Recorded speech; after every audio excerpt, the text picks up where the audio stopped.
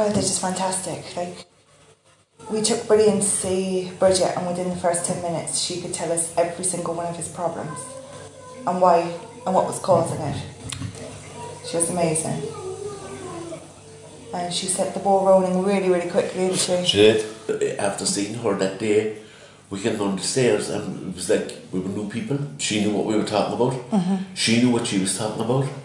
She gave all the symptoms of what he had, which I found amazing, that she was able to tell us just by looking at him, not looking in his mouth, not even touching him, just watching him play and stuff.